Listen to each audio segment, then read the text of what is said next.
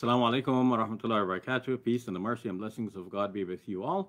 Thank you for joining me for this live post. I begin by praising our Creator and Fashioner, the Creator of the heavens and the earth. I ask Him to send peace and blessings upon all of His prophets, His messengers, and all of the righteous people of all time. I ask God to bless you all from around the globe as you join me here for this live post. And I pray that this will be an informative and educational post. I will speak about the Holy Spirit and the appearance of the Holy Spirit in the Synoptic Gospels in particular. This being part of a longer series in which I will trace the development of the idea that the Holy Spirit is the third person of the Trinity. So today, the Synoptic Gospels. I'm your brother in faith, Shabir Ali. Thank you for joining me. So, Synoptic Gospels refer to Matthew, Mark, and Luke. These three Gospels in particular, out of the four which are in the Bible. They're called Synoptic Gospels because they can be seen together. We can see in parallel columns that Matthew, Mark, and Luke have basically the same stories and the same general outline of events. Of course, Matthew and Luke depart from Mark in many things, but when they do come together, Matthew and Luke, it is found that Mark is the third element in the mix, and so that Mark becomes the common factor between them. And scholars have, based on this and other observations, decided that there is what is called a synoptic relationship between these three Gospels. The Synoptic Gospels, Matthew, Mark, and Luke, owe themselves to a literary origin, and that literary origin seems to be in Mark's Gospel. So Matthew and Luke were copying from Mark's Gospel, but not slavishly copying. They were copying with modifications. They looked at some things, they didn't feel that's it right, and so they gave their own rendering of those events. So we see this most clearly in what is referred to as the Gospel Parallels by Barton Throckmorton. This is a listing of the pericopes in each of the Gospels, and they are lined side by side. So Matthew, Mark in the middle, and then Luke on the other side.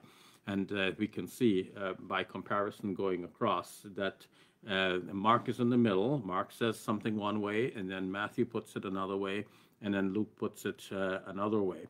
Sometimes only Matthew and Luke are together. And when that happens, especially when they're quoting a saying of Jesus, this is noted to have come from what scholars refer to as the Q Gospel. That is a gospel that consisted mainly of sayings of Jesus, very few mention of events. And in that gospel, which circulated probably 20 years before Mark was written, we have some more primitive ideas about Christianity and what it entails. Some of these sayings were picked up by Matthew and Luke separately. And where Matthew and Luke are together with these sayings, we can see where perhaps a modification has been made either by Matthew or by Luke. And we can see, therefore, the proclivities of the individual gospel writers by following this kind of trajectory. Now, coming to our topic of the Holy Spirit, we find many interesting points. First, if we look at Mark's Gospel, which is the earliest of the four that we have in the New Testament, we find very little mention of the Holy Spirit. I have here with me Young's Analytical Concordance to the Bible. And we can see here, this is Young's Analytical Concordance to the Bible. And we can see here, in very fine print, a listing of the occurrences where a word occurs. So if we look up Spirit here, then we can see all the places in the Bible, Old and New Testament, where the word Spirit occurs. And then we can see in Mark's Gospel, there's very little mention of the Spirit. We have that the Spirit descended on Jesus like a dove, but that's not very much different from the Old Testament. In the Old Testament, the Spirit sometimes comes down on a person. Here, the description like a dove. This is unique, true, but it doesn't show that the Holy Spirit is the third person of the divine Trinity. And then it says that the Spirit drove Jesus into the wilderness, drove him into the wilderness. So here, this is one of the instances where, when we compare across to Matthew and Luke, we see that Matthew and Luke have modified it. Apparently, they didn't like the idea that the Holy Spirit drives Jesus. So they have it that Jesus was led by the Holy Spirit into the desert. But Mark is very clear. The Spirit drives Jesus into the desert. Now, so there's a lot about unclean spirits. And then Mark chapter 2, verse number 8, Jesus perceived in his spirit. So in his spirit. There is no attempt here to distinguish between the Holy Spirit and Jesus. Jesus perceived in his spirit. It's almost like, speaking of a man thinking within himself.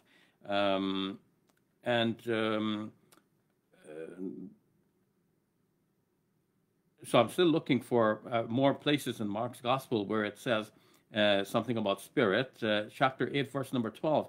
Jesus sighed deeply in his spirit and said, so Jesus sighed deeply in his spirit. Again, it's like, he's thinking within himself. He's groaning or whatever. But it doesn't give the impression that there is another divine person who is called the Spirit. And that's about it, really, for the Holy Spirit in Mark's gospel. So you can see that Mark took the pains to write a gospel. Obviously, he's teaching the elements of the Christian belief to his readers. And he doesn't say anything about the Holy Spirit being a divine person in the Trinity. So how could that be? It must be that this is a later and developing belief. So we will see how Matthew and Luke, in their own ways, try to develop that belief a little bit further. Not that they have the end in view, because the end is not there in view yet. The end will be developed over the remaining centuries. But for Matthew and Luke, they feel some discomfort with the way in which Mark leaves things, and they improve it a little bit along the way. So Matthew says that Jesus saw the Spirit of God descending. So at the baptism scene where Jesus is there, and Mark tells us the story from a neutral point of view. But now Matthew is telling the story from Jesus' point of view. Jesus saw the Spirit. So if we ask from Mark's gospel, okay, so the Spirit descended, how does anyone know that this was the Spirit that descended? Well, because it's being told from a neutral point of view, the Spirit descended. So we want to know from Mark then, okay, well, how do you know that this was the Spirit of God? Well, Matthew puts it that Jesus saw the Spirit. Jesus saw heavens opened. So it's now from the point of view of Jesus.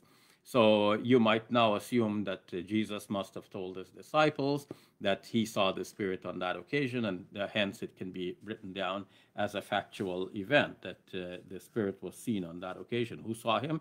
Jesus saw him. Jesus saw the Spirit. And then, as I said, Jesus was led up of the Spirit. That's in chapter 4, verse number 1. And but in the rest of the gospel, we don't find, though, that there's anything that clearly indicates that the Spirit is something so unique and as a part of the divine Trinity. So he says, for example, blessed are the poor in spirit. So that means people have spirits. And what is meant by poor in spirit is, as opposed to just simply being poor, is not exactly clear to me, but you can see how the word spirit is being used. Again, a lot about casting out unclean spirits. Then in Matthew chapter 10, verse number 20, Matthew has Jesus speaking about what will happen to his disciples after him. They will be persecuted, and when they have to give evidence, they should not worry about what they're going to say, because it is the Spirit of your Father which speaks in you. So the Spirit of your Father. So here there is no designation, the Holy Spirit, as a separate designation that will speak for you or through you or whatever. It is the Spirit of your Father. And just as we wouldn't say, my spirit is something separate and distinct from me, then the Spirit of your Father does not seem to be, on first blush, something different and distinct from the Father himself. In chapter 12, verse number 18, Jesus is shown to be the servant of God that was spoken about in Isaiah chapter 42. And there, as it is quoted again here, God said, I will put my spirit upon him. But that is, again, just like the Old Testament prophets, the Spirit of God came upon them. And this, too, is not an indication that the Holy Spirit is a third person of the divine Trinity. And then, again, there's more about unclean spirits in one case 7. In Matthew chapter 22, verse number 43, there's a reference to David speaking... how then does David in spirit call him? So David was speaking in the Spirit. That means in the Psalms, when David is speaking, David is led by the Holy Spirit. So that again is the way in which we understand the Old Testament prophets to be working. And that's about it in Matthew's Gospel. We'll come back to the one saying where Jesus says, whoever blasphemes against the Holy Spirit, it will not be forgiven of him. In Luke's Gospel, we have much more about the Holy Spirit. So we can see Mark has a little bit, Matthew has more, Luke has even more.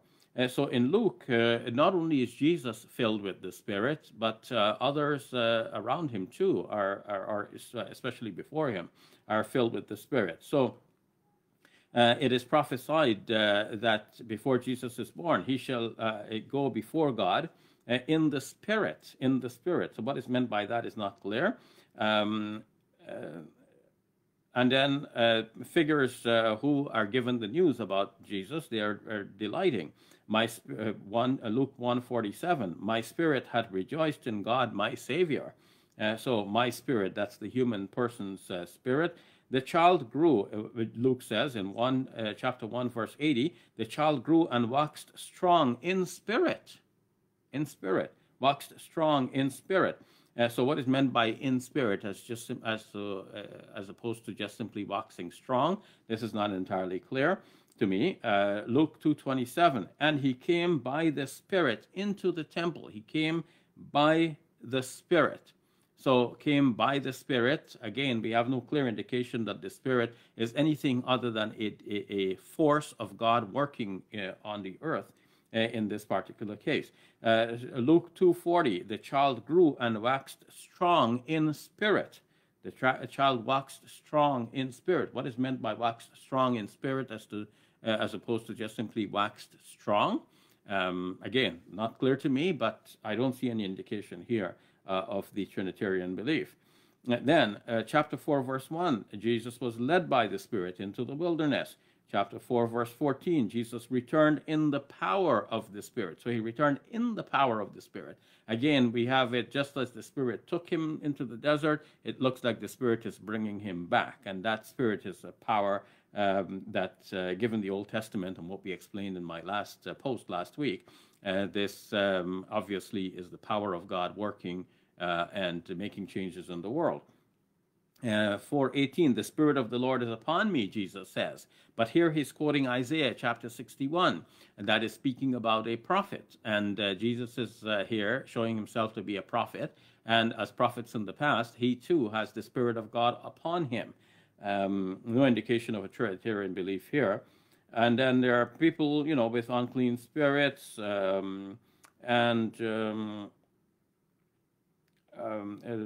chapter 9, verse 39, again about unclean spirits. Jesus rebukes the unclean spirits. Chapter 10, verse number 21, Jesus rejoiced in the Spirit. Jesus rejoiced in the Spirit. So what does it mean he rejoiced in the Spirit? So again, not very clear, but no Trinitarian belief is evident here. Now, in Luke chapter 11, verse number 13, Jesus tells people to pray and ask God for what they need, because God will give them what they're asking for.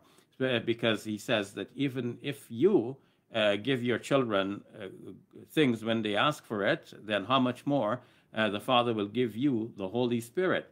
But Matthew's parallel shows that the wording is, how much more would the Father give good things to those who ask him? So what did Jesus actually say? Did he say that the Father will give good things to those who ask him? Or did he say that the Father will give the Holy Spirit to those who ask him? Scholars generally reconcile these two passages by saying that Matthew seems to have the original wording here, that the Father will give good things to those who ask him, and it is Luke, with his proclivity to insert the Holy Spirit, who has changed this to Holy Spirit. So then, if we're trying to ask what did Jesus think about the Holy Spirit, did Jesus think that the Holy Spirit is an individual person within divinity, separate and distinct from the Father, then this verse is not going to prove Jesus believing that. This is more an indication of Luke's proclivity on this question. And then when Jesus was on the cross and he's about to die, he says in 23, verse number 46, Father, into thy hands I commit my spirit. So that means Jesus has a spirit, and he's commending that into the hands of the Father. To all appearances, this is a human spirit. Jesus' human spirit is being commended into the hands of the Father. So there's no indication here of a Trinitarian belief.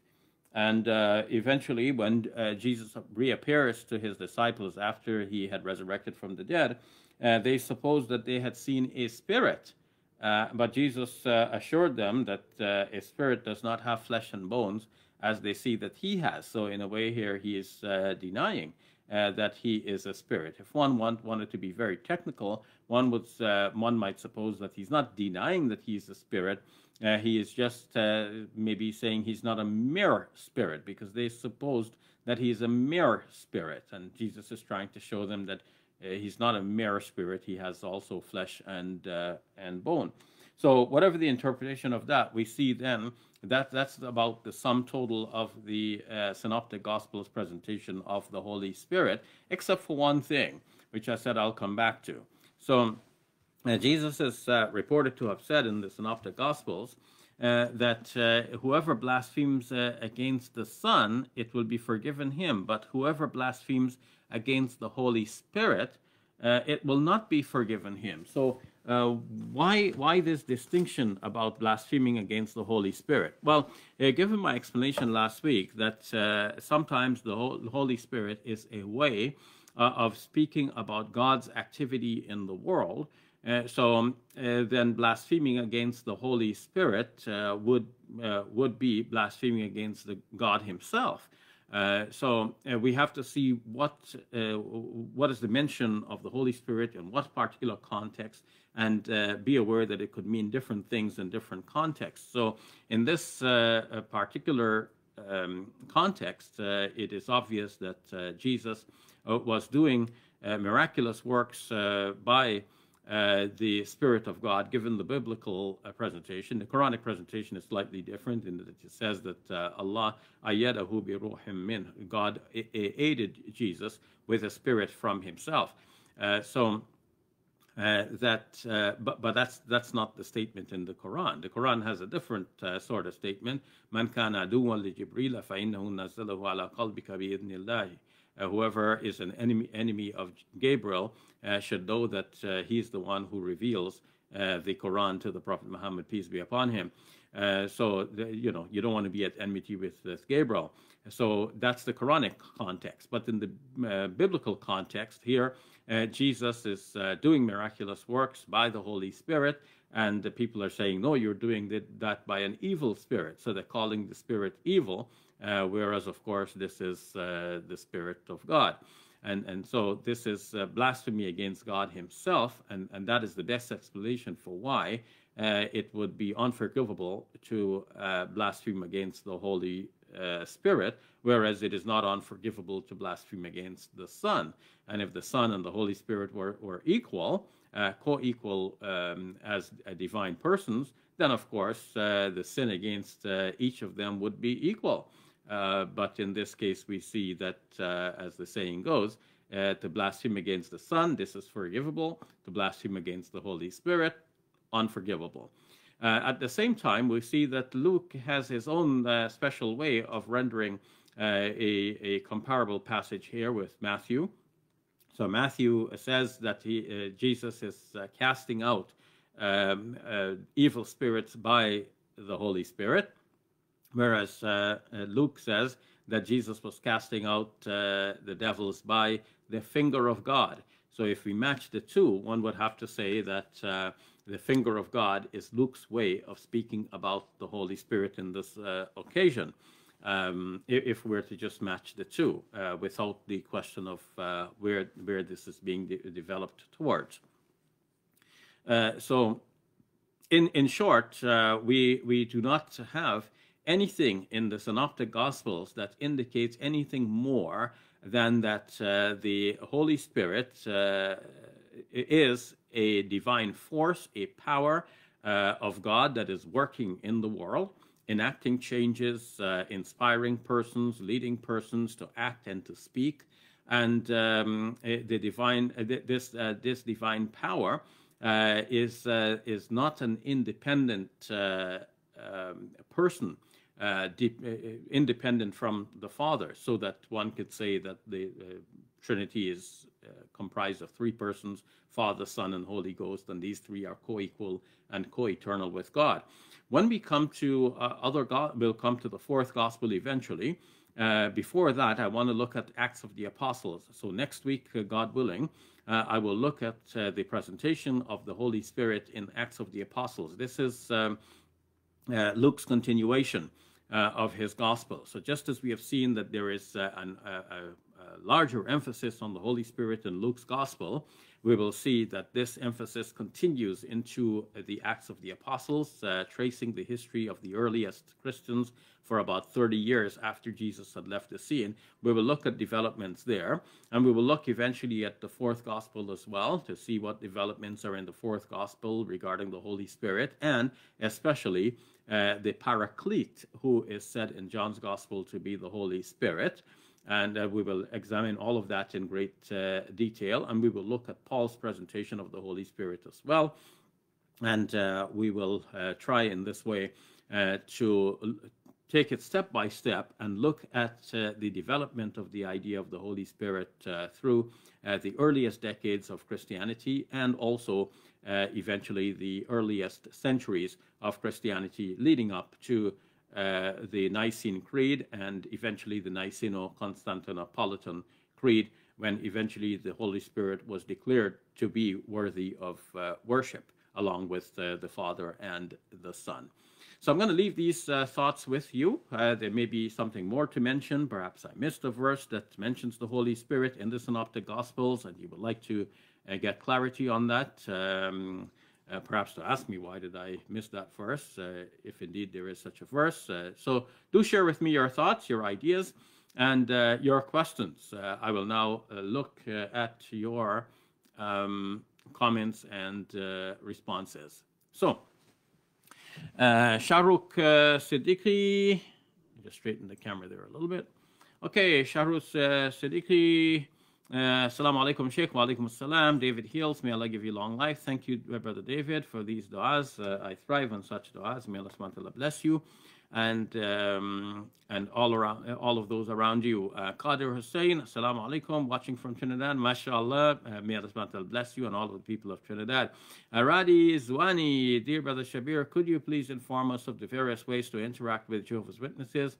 Greetings from the Netherlands. May Allah subhanahu wa ta'ala bless you and all of the people in the Netherlands. May Allah subhanahu wa ta'ala protect you all, save you all from the COVID-19 and from every other disease and sickness and distress and stress. So how do we interact with Jehovah's Witnesses? We have some Jehovah's Witnesses who from time to time join us in this forum. So I don't want to say anything that may sound offensive to anyone. I do apologize in advance if I do slip in this regard. But just to answer your question, many years ago I was studying Jehovah's Witnesses, partly because some came knocking on my door trying to convince me to become a Jehovah's Witness, and so I started collecting their materials and studying them. Some other people realized that I'm interested in this. They also brought me some materials. And last week in my presentation, I referred to Insight on the Scriptures, that green book I was showing, which is a 2-volume encyclopedia of useful entries on various aspects of belief relating to the Bible. So with this insight in mind, I had prepared some short messages, which eventually I compiled into a book entitled Questions to Ask Visiting Jehovah's Witnesses. So if you can get a copy of that, maybe it's available on the web somewhere, or write to us for a copy. Go to my website, shabirali.com, or our organization's website, www.islaminfo.com. So go there, and you can make a request to get a copy of this book. We'll be glad to send you a copy. In general, be aware that Jehovah's Witnesses are, like us, do not believe in the Trinity. They believe that there is only one God. And though they believe that Jesus is the Son of God, they don't take him to be the Almighty God. They take him to be a mighty God, though. And of course, in this, they differ from Muslims. But they do not accept the Trinity. They do not accept that Jesus is the ultimate God. And they have thus a closer belief to that of Muslims than Trinitarians do. Okay, Bobby. Dr. Ali, what method do you use when you read the Bible? And is it the same method you use when you read the Quran and authentic hadith? Well, yes and no. So I approach both the Quran and the Bible as an academic. When I studied at the University of Toronto is a secular institution, so you cannot come there with your prior beliefs. You cannot come and say, okay, I believe the Quran is the Word of God, and based on my belief that the Quran is the Word of God, I think it must mean this. No, we have to take the Quran and the Hadith as we would view any other literature, and we would look at the history and evidence of its early compilation and existence, and what it must have meant to the people at the time, given the nature of the language. We have to comb dictionaries, the most ancient we can find, or clues to what this word might have meant at the time when it was first mentioned in the Quran, and so on. So we have to approach everything from a secular, historical, critical perspective. So too with the Bible. So when we approach the Bible in that academic setting, we're going to bring the same rules of inquiry into play there. Now, of course, outside of the academic setting, and naturally I am a person of faith in the Quran and in the Prophet Muhammad, peace be upon him. So when I approach the Quran, when I approach the sayings of the Prophet Muhammad, peace be upon him, I will approach with a certain degree of reverence, and I will be interpreting that for the Muslim community from the perspective of this is what we share, this is the common belief that we have. Now, I don't have that advantage with the Bible. Sometimes I try to examine the Bible from the point of view of Christians who believe in it, but try as I may, I won't be able to, because everybody comes with his or her own biases. So we should admit that.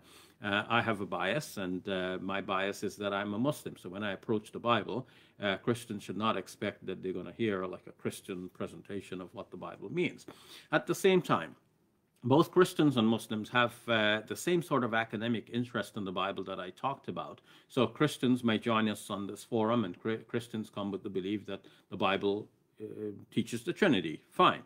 And now they come and they hear me saying the Bible doesn't teach the Trinity. Well, now what remains is the evaluation. Okay, so what's the evidence that the Bible teaches the Trinity? This does not depend on a person's prior belief. Christians, if I was in a debate with a Christian friend, and the Christian friend believes that the Bible teaches the Trinity, then he cannot start with that belief, because that's the very thing that needs to be proven. So you'd have to start from a neutral point of view. I myself, when I approach the Bible, I have to approach it from that neutral point of view, as a student inquiring and trying to understand, where do Christians find that the Trinity is mentioned. So taking the Holy Spirit in particular, where do our Christian friends find it mentioned?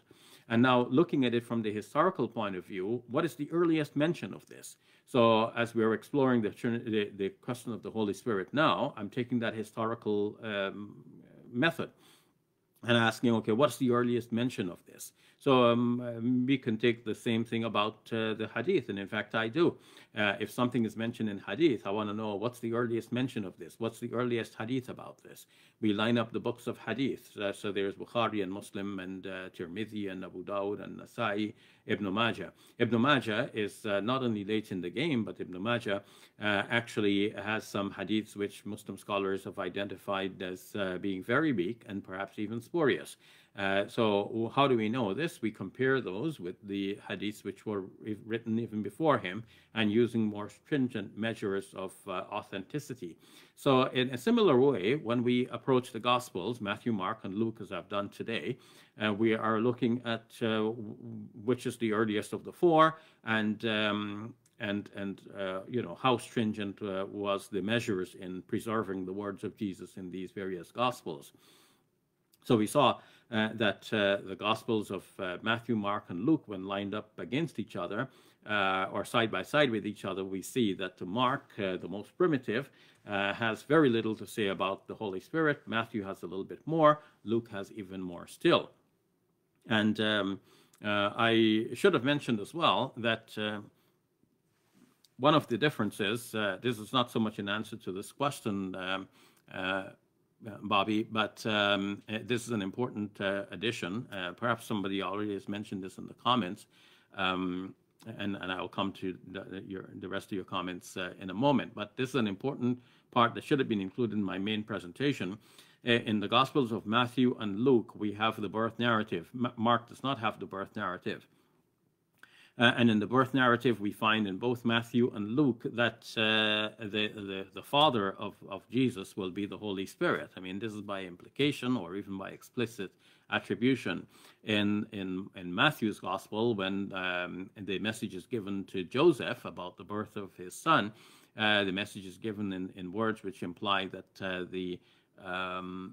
the Holy Spirit, like that which is conceived in Mary, is of the Holy Spirit, which means, as Simon Gathercole, I think, is the one who put it this way, that it means that the Holy Spirit is, in a way, like the father of Jesus. He's taken the place of the male element in the relationship. Like what would have been the father, this has become now the Holy Spirit.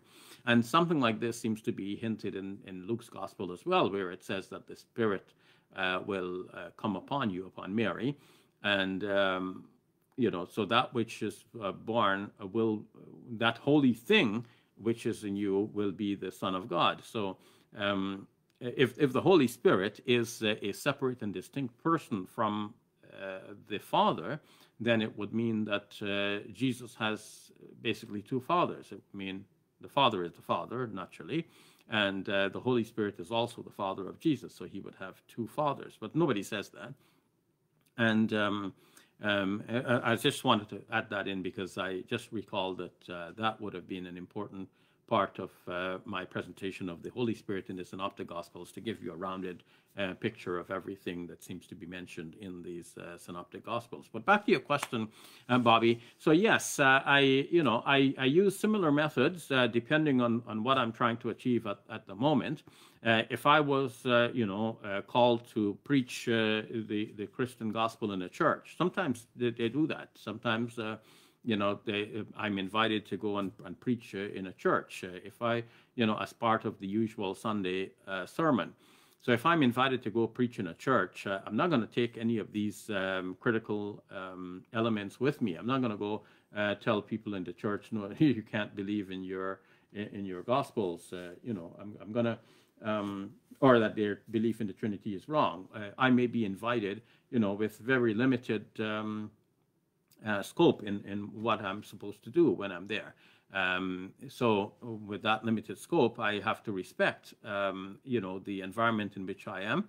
I have to give a message that is common to Islam and Christianity, but I'll base that on the Bible. If I'm to speak about death, I may, add some elements from Islam if that's what is expected of me, and usually it will be expected of me.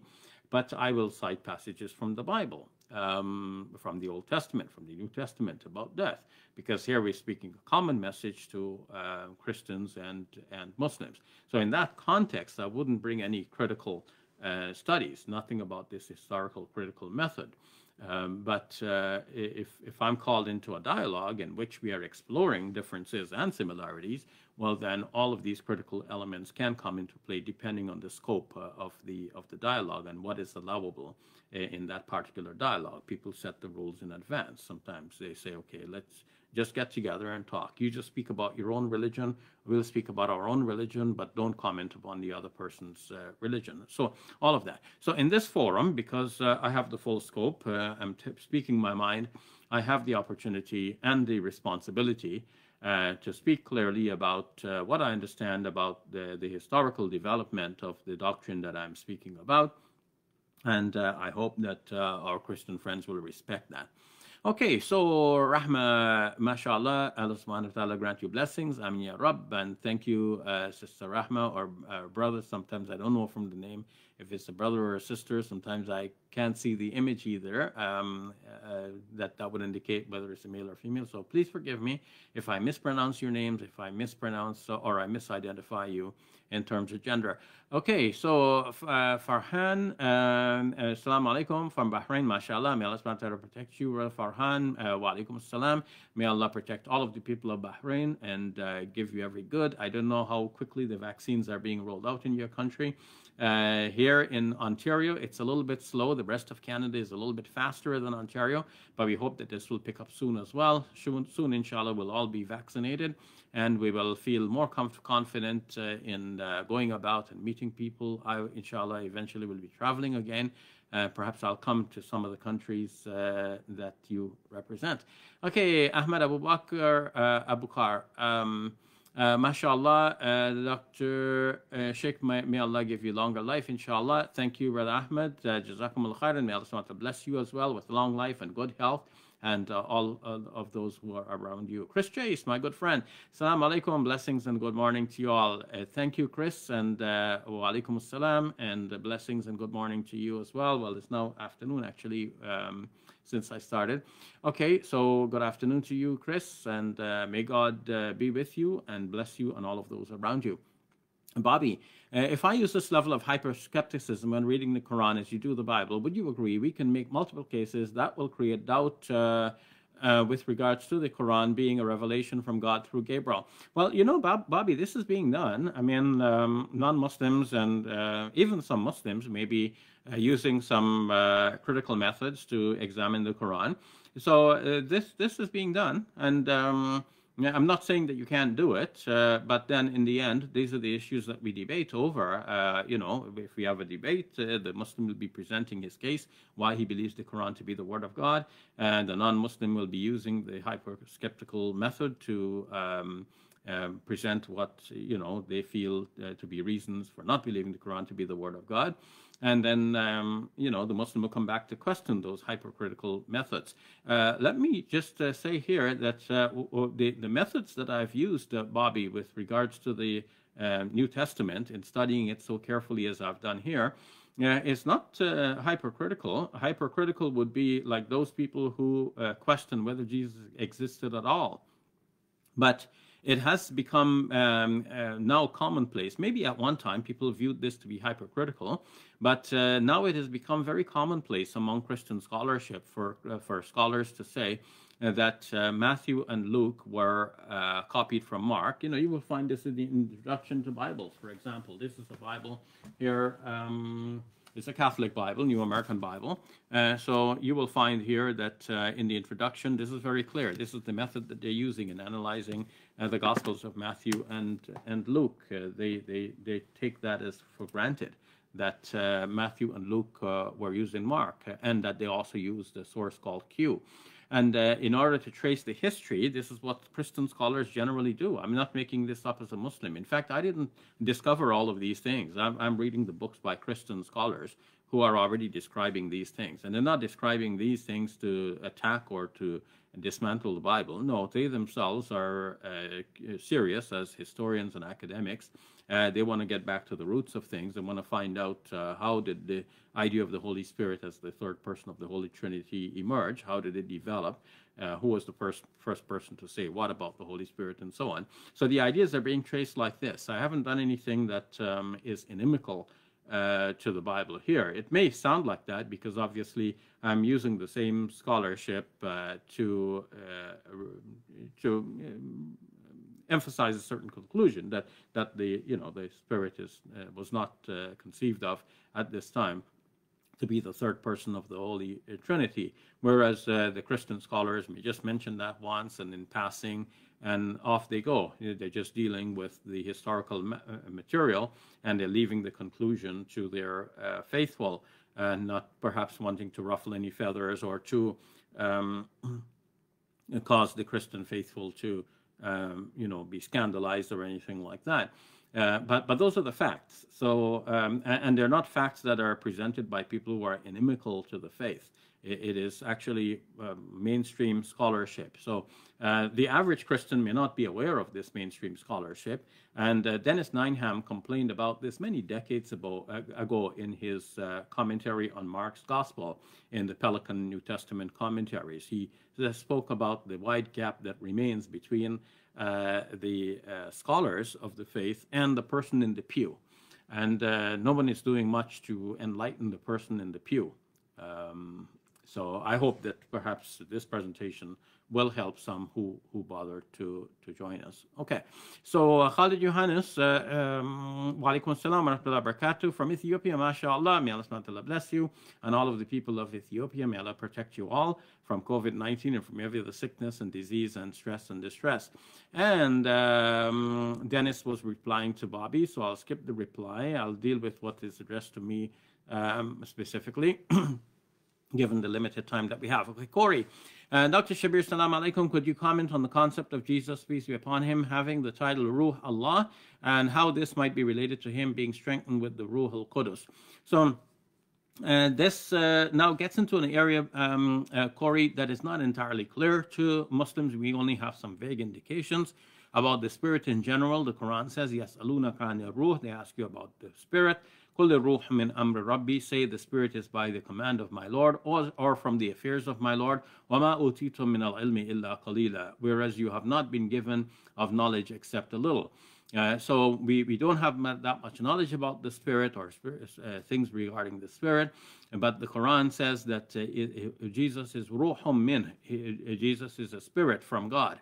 A spirit. Now, it doesn't say that he is the Spirit as if there is only one, but and even if that expression is used, the Spirit, then it doesn't necessarily mean one. So sometimes we speak about the king. It doesn't mean that he's the only king ever. It means that within a certain context, he is the king.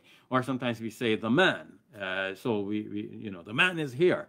It means that we were expecting a certain man, and now he's here. He is the man that we were expecting, but we just say the man. And the use of the definite article doesn't mean that he's the only one. So speaking of Jesus as Ruh Allah, the Spirit of God, it doesn't mean that he is the only Spirit of God. Muslim commentators explain this by saying that we are all in some way spirit from God, because when we are in the wombs of our mothers, according to a hadith, the spirit is blown into the embryo. So we become like spiritual beings. And as I said, this is mysterious. We don't claim to know everything about this, but at least we know that this does not mean that Jesus is God. As for the Ruh al-Qudus, the Spirit of holiness being at Jesus' aid, well, that is mentioned with regards to believers in general as well. وَأَيَّدَهُمْ بِرُوحٍ مِّنْهُ, God is going to help them with the Spirit from him. So that's the believers in general. So it's not Jesus specifically, but Jesus gets this specific mention because perhaps with him it was such an outstanding feature of his ministry. And Allah subhanahu wa ta'ala knows best regarding that. Okay, so Samir Buyan, Assalamu alaikum. I heard some Christian debaters use Yahweh to refer to Jesus. Why don't they use Yahweh to refer to the Holy Spirit or the Father? Love from Bangladesh, love you. Walaikum assalam, brother Samir. And I love you as well. And all of the people of Bangladesh, may Allah subhanahu wa ta'ala bless you all, protect you all, save you from COVID-19 and from every other calamity and source of discomfort. So, yeah, this is an important question. Sometimes, generally, they only use Yahweh to refer to the Father or to God in a vague way. But when we press them in debate and we say, okay, well, wait a minute, if there's only one God and he's called Yahweh, as the Old Testament insists, and you say that Jesus is God, for him to be God, he has to be Yahweh. And then they say, yeah, he's Yahweh as well. And then we say, okay, but then that would mean the Holy Spirit as well. And then they would say, yes, the Holy Spirit as well. But you're right, they don't go around referring to the Holy Spirit as Yahweh. Nor do they generally go about referring to Jesus as Yahweh, and especially so not the Holy Spirit. So it seems that there is something lacking there in their thought. They don't have the pieces all together, and in debate, this is what they're driven to say. And now I'll look at this same problem from a flip side. Now, the Holy Spirit is obviously a spirit, and the Bible says that there is only one Spirit. And now, we read in the Bible as well about the Spirit of Jesus. We'll see this more next week when we look at Acts of the Apostles.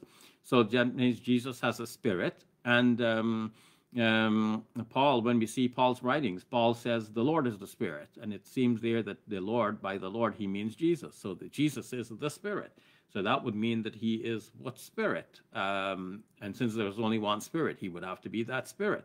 And this brings into view all kinds of difficulties because from the Trinitarian point of view, the Father and the Son and the Holy Spirit are three distinct persons. You cannot say that the Father is the Holy Spirit or the Holy Spirit is the Son or the Son is the Father.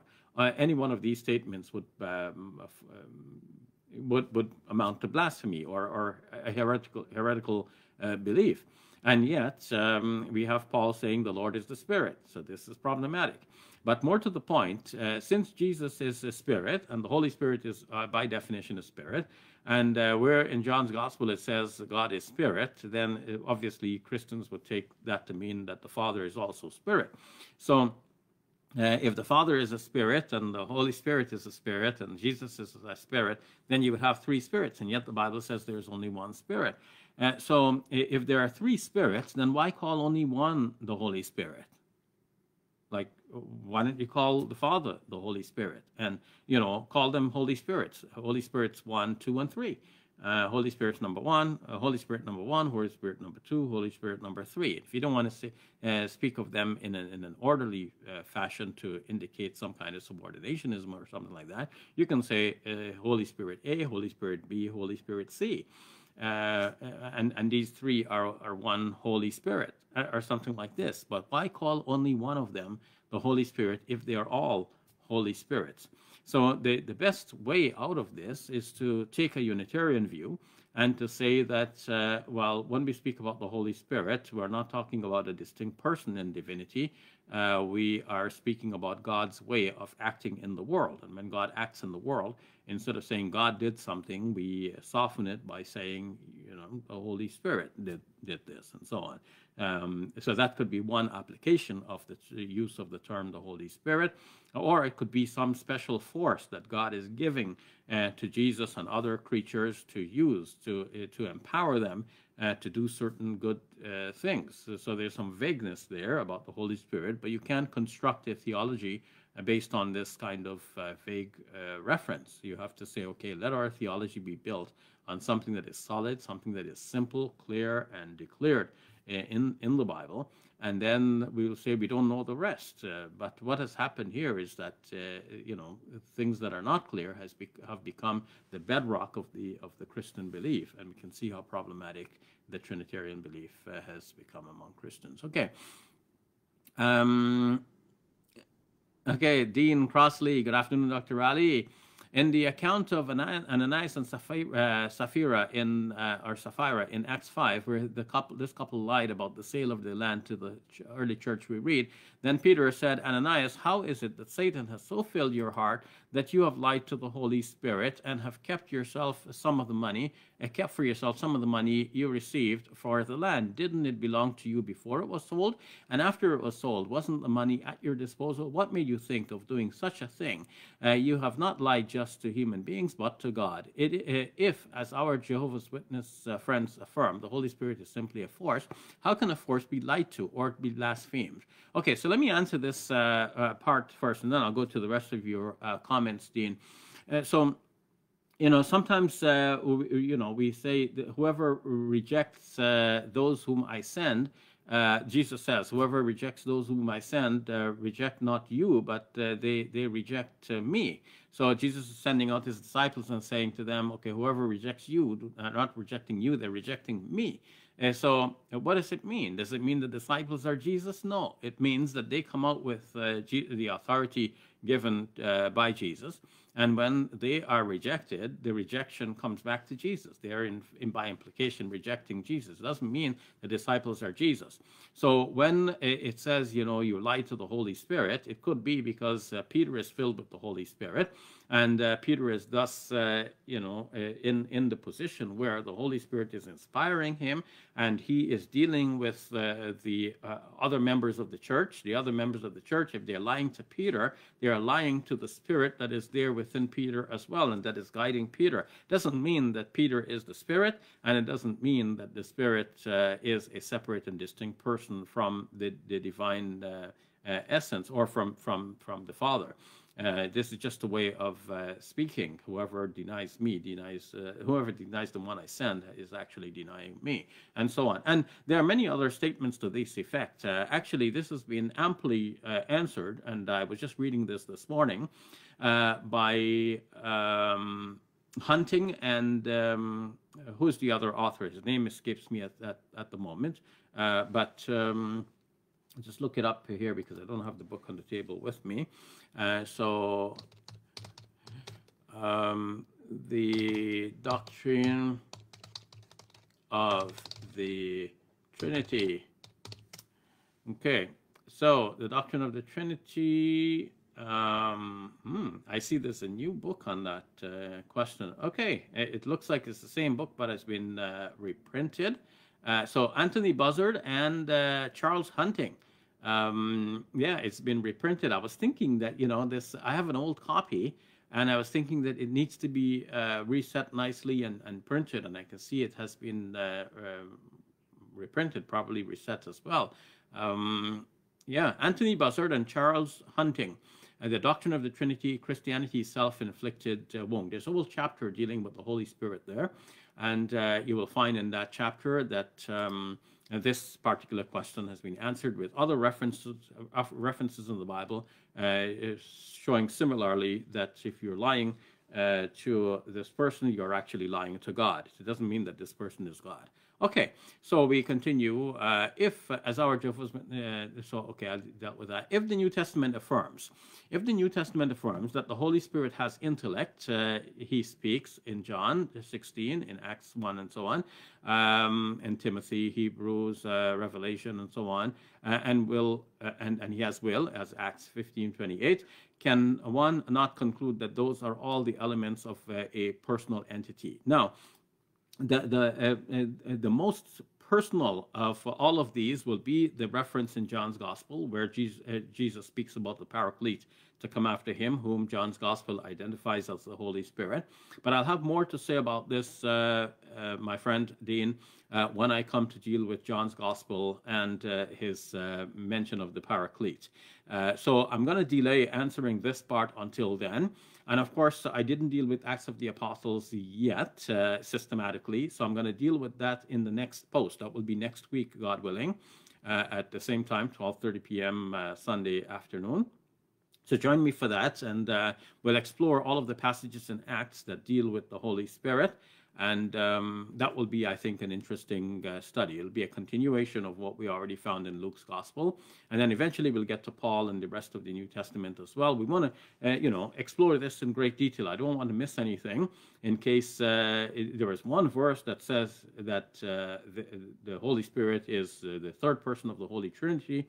Then, of course, I don't want to miss that verse if there is such a verse. So I want to comb everything. Maybe there isn't a verse with saying so explicitly, but maybe it says something by implication or a number of verses together. So I want to find all of these verses, put them together, and let's study them together. So do join me next week. We'll look at the Holy Spirit in Acts of the Apostles. So I'll delay answering that aspect of your question until then. Okay, so you do think that would be good for me to ponder for next week? Yeah. Okay. So good. I'm gonna in that case I'm gonna copy this, and I'll keep it as my notes for next week. How is that? So let me get a notepad up here and paste that in. Yeah. So I'm ready to look at these references for next week. Okay. So. Muhammad Inamal Islam, Assalamu alaikum, watching from Bangladesh. Wa alaikum assalam, Brother Muhammad Inamal. May Allah subhanahu wa ta'ala bless you and all of the people of Bangladesh. May Allah subhanahu wa ta'ala protect you all and save you from every sickness and distress and stress. Okay, and Wahid Omar Negash, may Allah subhanahu wa ta'ala bless you and all of the people around you. Farooq Bagaya, Assalamu alaikum, Sheikh, watching from Kharj Al-Kharj in Saudi Arabia, mashallah. May Allah subhanahu wa ta'ala bless you and all the people of Saudi Arabia. That's one of the places I miss coming to since the lockdown last year. Had it not been for the lockdown, I would have come there, inshallah, to perform Hajj and Umrah.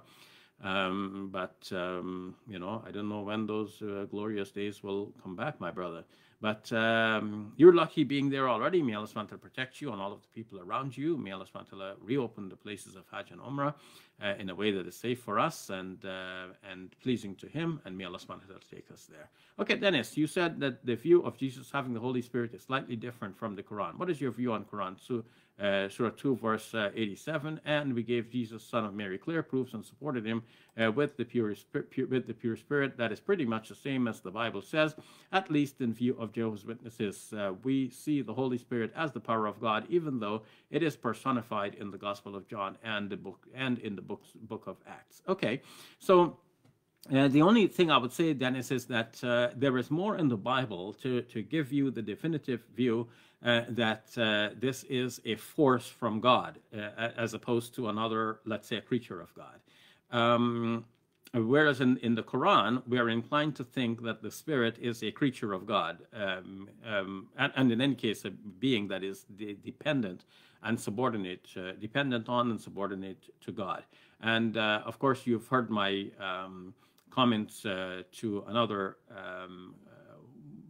questioner who asked me about specifically this, though he didn't mention the verse number, but he was asking me about Jesus being supported by the Holy Spirit, and I answered that in some detail, so I won't repeat that now. So Antonio, Dr. Ali, have you read or heard Rabbi Tovia Singer's work on both the Old and New Testament? He has strongly criticized the Trinitarian concept of the Holy Spirit being as an entirely different person within a triune God, both in the Old and New Testament. Although him being an Orthodox Jew, fluent in Hebrew, and having a very similar concept of Tawhid, he has more of an issue with this concept being projected onto the Old Testament. He has stated that he has strong respect for Islam. Yes, I'm aware of Rabbi Tovia Singer's work, and in fact, we've made attempts to connect with each other, and I have to blame myself. I'm the failure at this, at connecting with him, and we should have more discussion between him and more discussions between him and I, not necessarily of a public nature, but even as a, in private correspondence. But as I said, I am the weak link in that communication process. But I'm inspired by your comments to get cracking with this and get in touch with Rabbi Singer. But I've read his 2-volume book, Let's Get Biblical, and I have looked briefly at a couple of his videos, or maybe just one video. I have to confess that I don't look at videos that much, and I prefer to read. That's how I get the little knowledge that I have.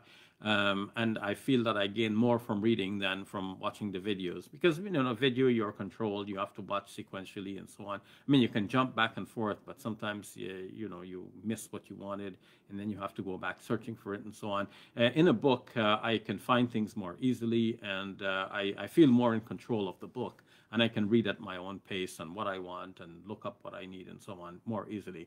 So people send me links to videos, especially videos of Rabbi Singer, and I have to confess that I don't have the time to, and perhaps even the patience to watch these videos, given my preference for books. I mean, it's not that I'm not interested in the subject or the man himself, but I would rather read his 2-volume book, Let's Get Biblical, than to look at some of the videos. But yes, he has a lot that is interesting to say, and a lot of experts in the Old Testament will find it appalling that Trinitarians are trying to prove their case with reference to the Old Testament. It's actually far from what the Old Testament is far from what the Trinitarians are trying to prove. Okay, Dennis, an interesting verse about the Holy Spirit is Luke 11:13. Therefore, if you, though being wicked, know how to give good gifts to your children, how much more so will the Father in heaven give the Holy Spirit to those asking him?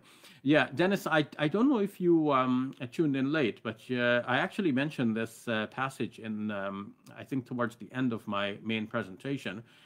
So please, if you want to go back and look over the video with that in mind, you will find that interesting. David, why is it that Allah never calls himself holy? He never says that the Quran is holy. He never said Muhammad was holy. He never said that Muslims are holy, but he only mentions the Holy Spirit by whom he strengthened Jesus. Well, actually, David, the Quran does actually say that God is Al-Quddus. That's one of the names of God.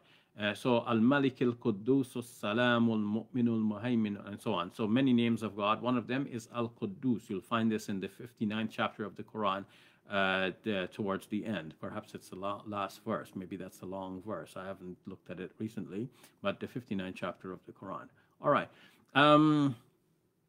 So yeah, God is holy as well. But the Quran itself is called by different names. The Quran is called Al-Quran, Al-Majid, the glorious Quran. So epithets, are different depending on what God chose to call which.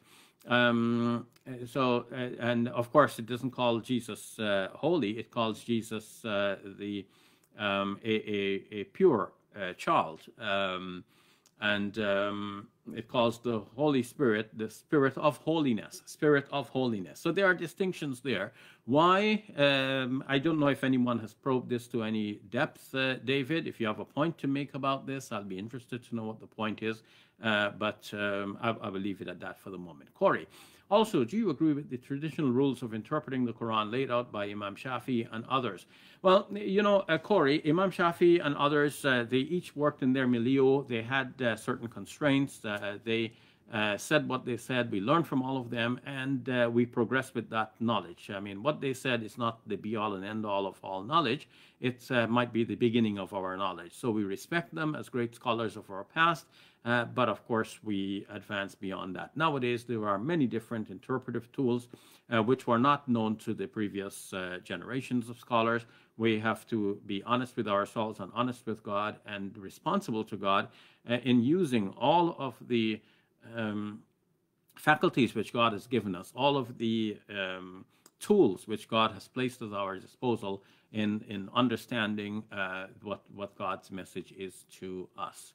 Okay, Bobby, but aren't you giving it a biological spin? A Muslim affirms that Allah would be, and Allah would say be, and it is. So because the Holy Spirit is God, he just has to say be. Okay, so I'm not sure what you meant by biological spin. Do you mean when I was speaking about the Holy Spirit coming upon Mary?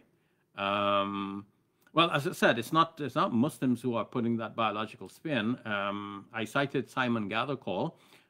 Look at the Oxford Handbook to the Trinity and see Simon Gathercole's article in there regarding the Trinity in the Synoptic Gospels. Okay, Chris Chase, in Romans 10:13, Paul uses the term Lord, a term usually reserved for God to describe Jesus Christ.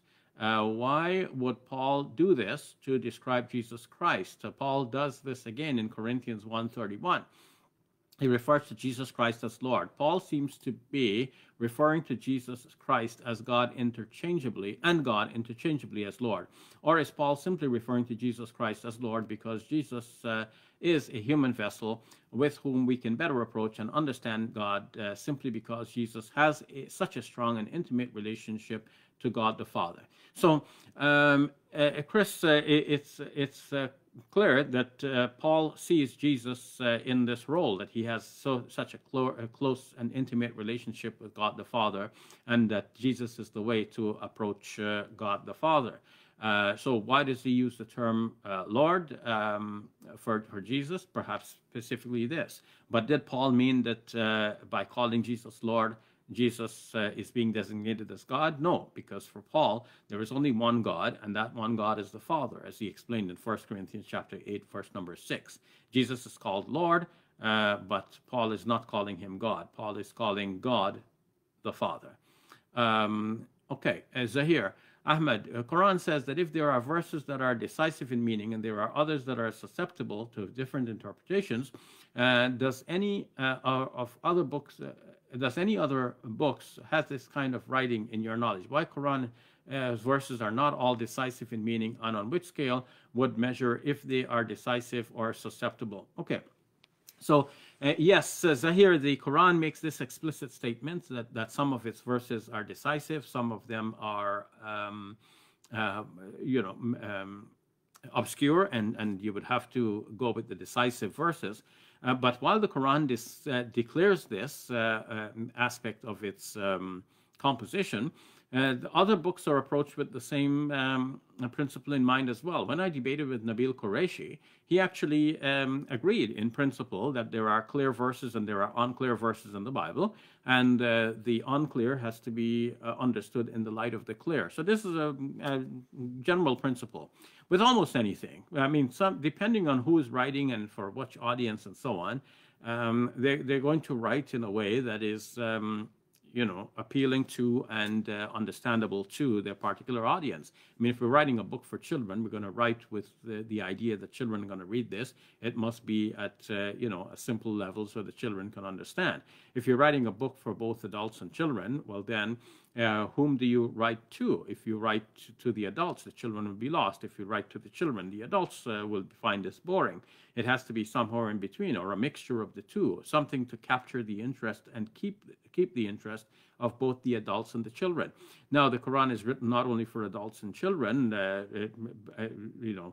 cross-sectioning the population that way, but to all different people of many different fields of interest and expertise.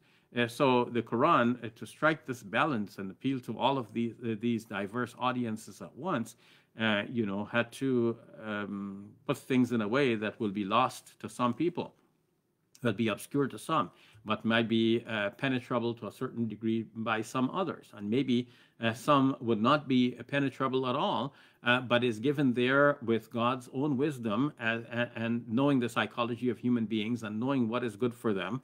So, a child doesn't understand why he has to eat or she has to eat broccoli, but we know it's good for them, so we give them the greens. And the things that don't taste so nice, they would rather eat strawberry shortcake or double chocolate cake.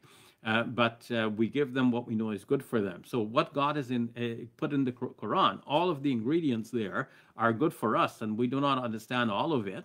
But we just know that this is good for us. We read the whole thing. It has an impact on our psychology and our minds, and we don't even know what, which verse is affecting our minds in which way, but it has its desired effect. So that's a divine influence on us, and God knows best why he put it that way. But all books have some things that are clear, some things that are not clear. That's why you have things like Cliff Notes and Barnes Notes and so on, in order to understand the books that you are reading, whether it be the Bible, it be Shakespeare, or any other book. Okay, Corey, I think my question may have been skipped. I'm not sure which question that was, Corey. So please copy and repaste it towards the end here. I'm coming down to the end, so I'll look at it when I get there. Okay, Yusuf Ali, salam, watching from Michigan, mashallah. May Allah SWT bless you, brother Yusuf Ali. I look at your profile picture here, and I wonder if I met you. You know, when I mentioned the debate with Nabil Qureshi, that took place at Wayne State University in Michigan. So maybe I met you on that occasion. If not, then may Allah SWT bring us together. May we meet each other, inshallah. If not in this life, then at least under the shade of his throne on the day of judgment, inshallah. Oh, Umaid commenting on my beard style. Thank you, Umaid. And Glenn Usher, the 100th name should be Al-Fadi, Redeemer. Well, it's not for us to decide, Glenn. I understand the spirit in which you offer this. I'm not one to suggest what God's names should be. But nonetheless, I appreciate your point. But as for God, saving people, he is the one that saves us in the Islamic tradition. Chris Chase, look at Holy Spirit mentioned by Paul, Romans 1:1-4 and Thessalonians 1:15. Paul never specifically calls out the Holy Spirit as a separate person, seems to refer to it as God's holy presence with Jesus and us on earth. Okay, Chris, that's interesting that you're mentioning this, because it's giving me more of an insight into you. I mean, to understand your viewpoint. We met briefly some years ago when we had that dialogue together, and I believe you're the same Chris Chase. Yes, I can see your profile picture here.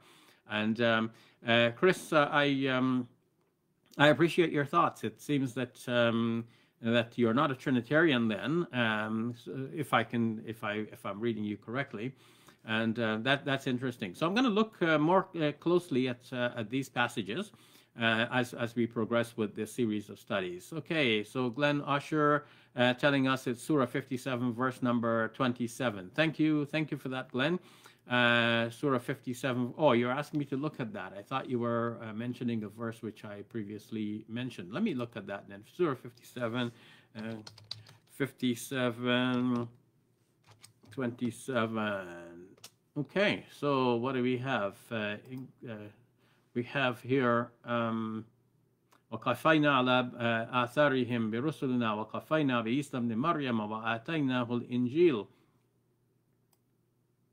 وجعلنا في قلوب الذين تبعوه رأفة ورحمة ورهبانية ابتدعوها ما كتبناها عليهم إلا ابتغاء رضوان الله فما رعوها حق رعايتها فآتينا الذين آمنوا منهم أجرهم وكثير منهم فاسقون. Okay, so this speaks very highly of Christians, and in the translation here it reads, and then we sent, following their footsteps, our messengers, and followed them with Jesus, the Son of Mary, and gave him the gospel.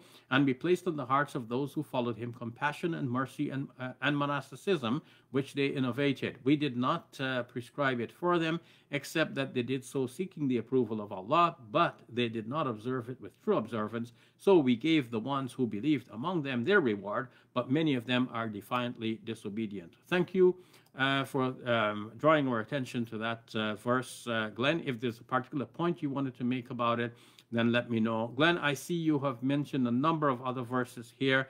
Time does not permit me, my friend, to go and look at each one of them as I've done for the first one. So please do excuse me for that.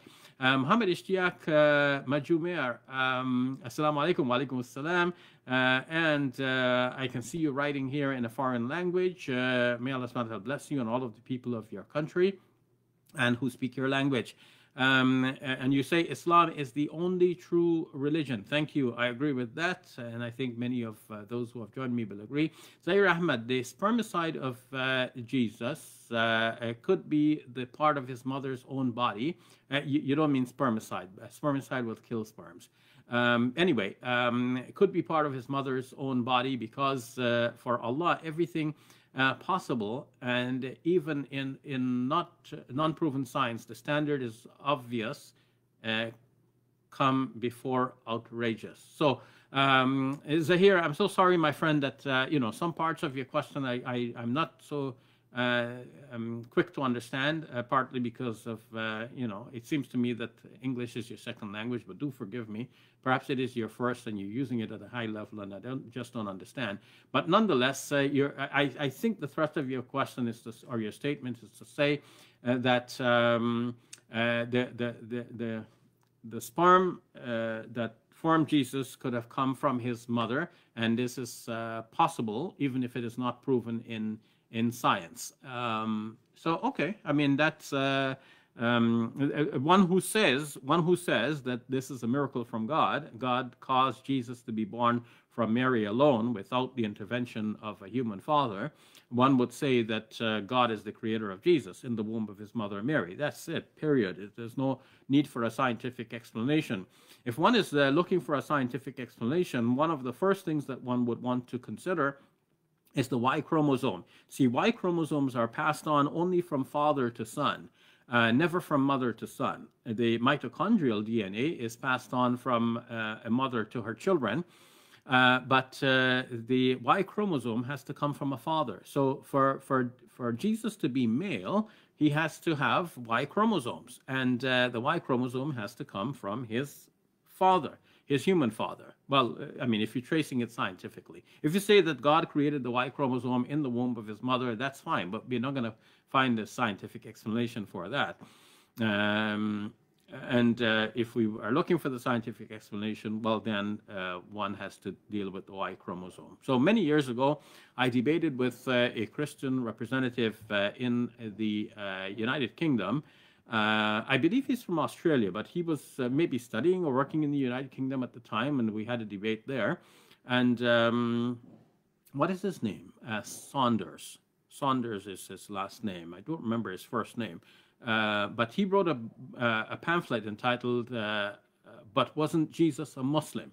And in that pamphlet, and also in the, I think he mentioned it in the debate with me as well, or I brought it up. But in any case, in the pamphlet for sure, he suggested that God created the Y chromosome that formed Jesus. So, so one who's looking for a scientific explanation would want to contend with that, Brother Zahir. Okay, Glenn Usher is saying context. I agree with that. We always have to look at context. Saleh, Mehmet Toglu.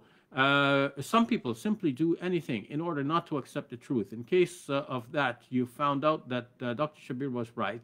Would you convert and become Muslim?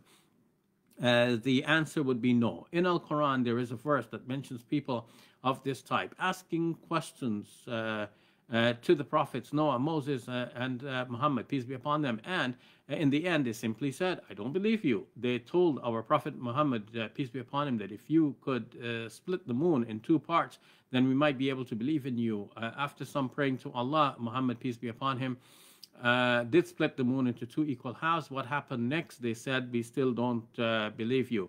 So you are right in that part in saying, Brother Saleh, that people are like this, they will ask questions and then they will not believe in the end.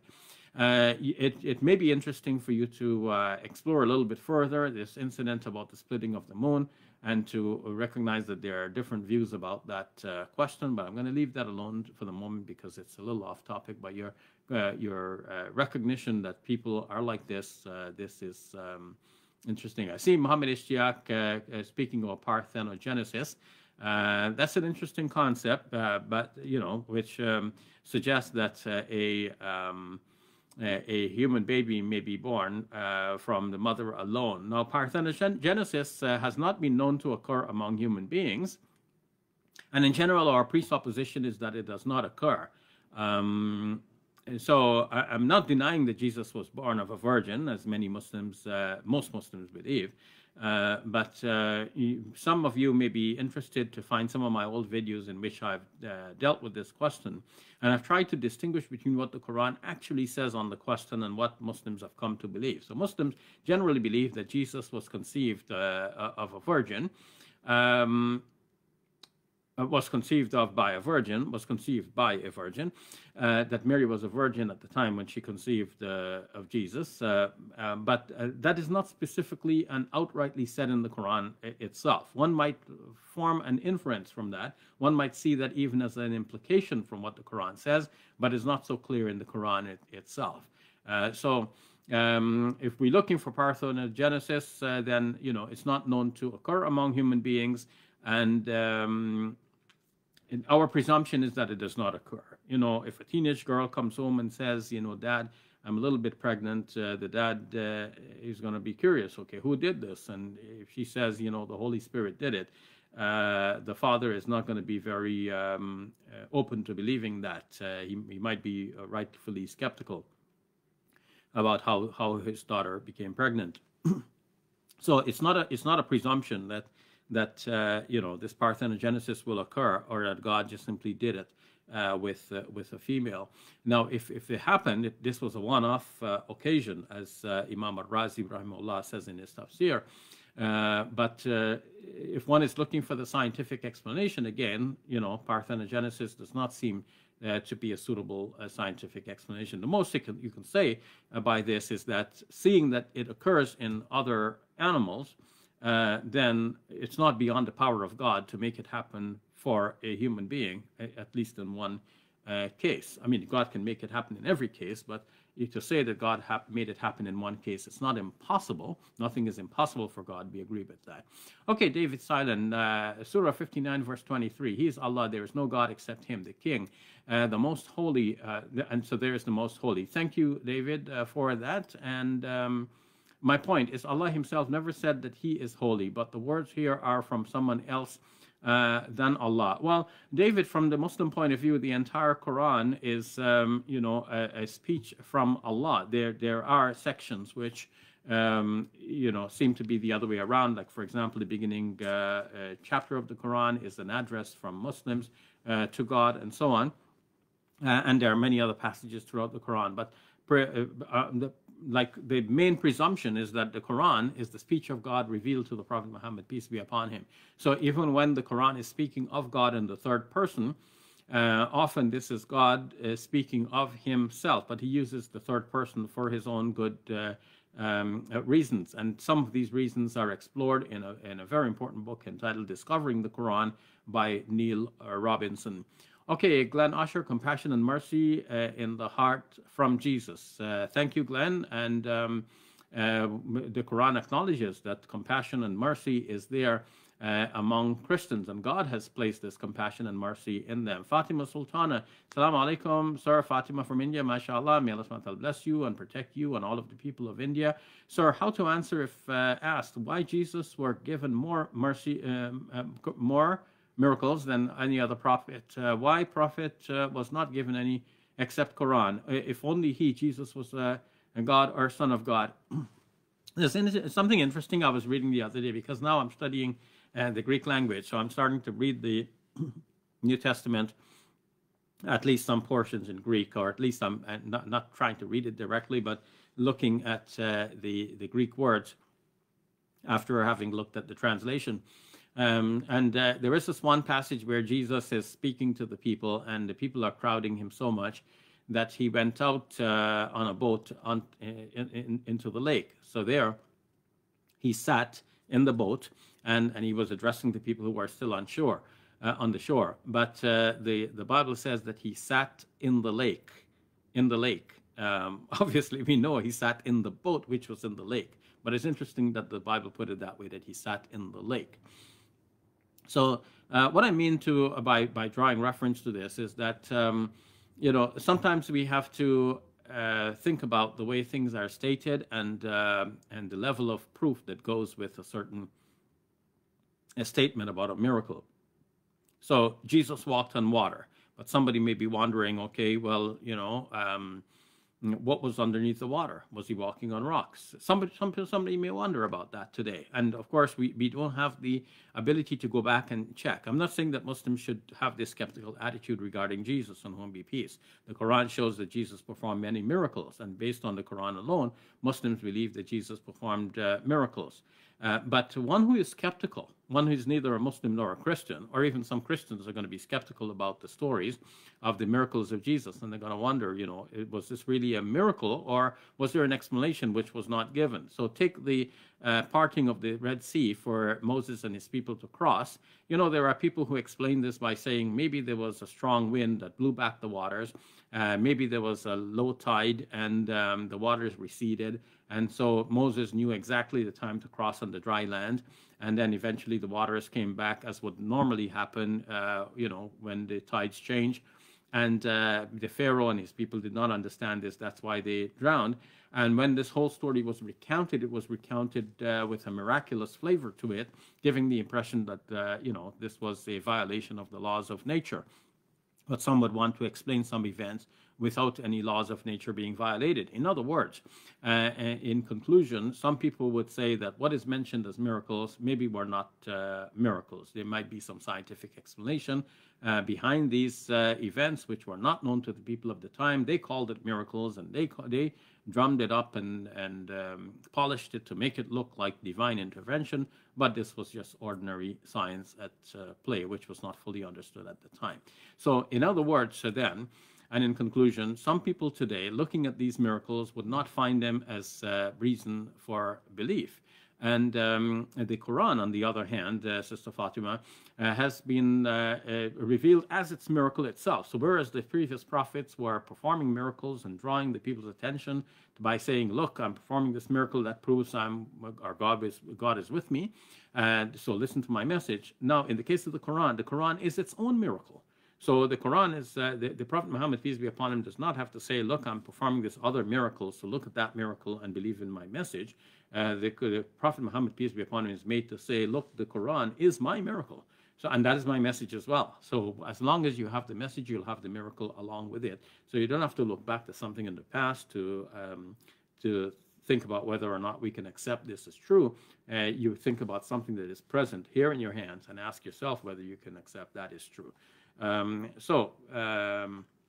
Glenn Usher, Surah 57, verse 27, only Jesus can imbue our heart with his gospel and compassion and mercy.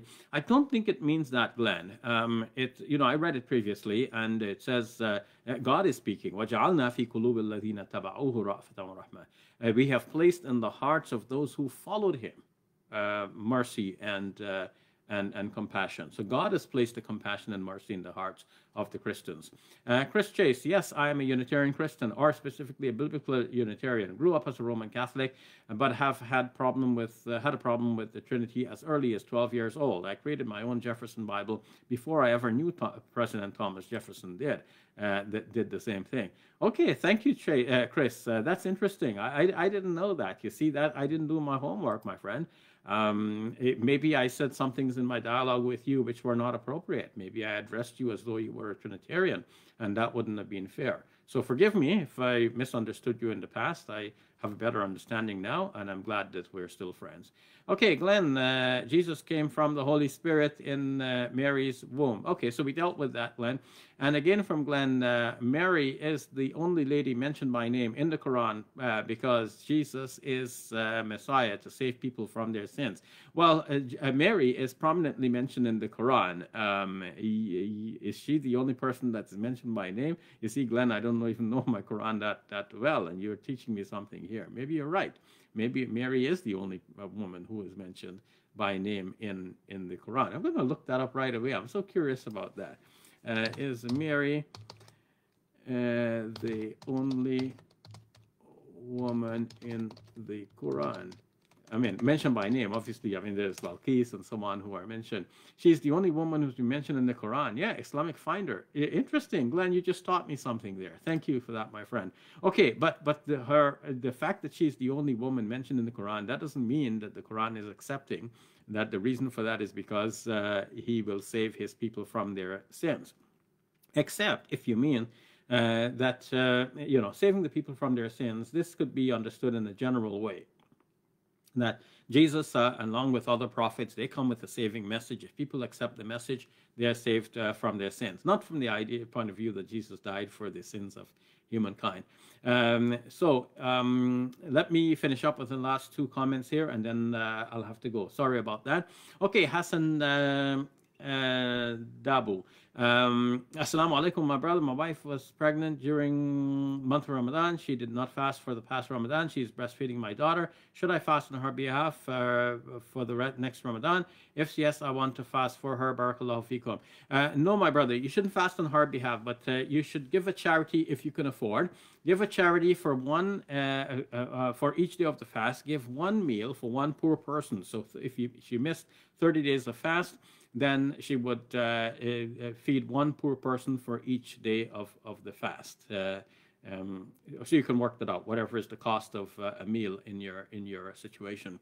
Okay, and Glenn Osher, Jesus is the greatest miracle, our Al-Fadi Redeemer, Isaiah, and so on. Okay, so maybe Glenn, on another occasion, I'll talk about the idea of Jesus saving people in the way in which Christians feel that he did.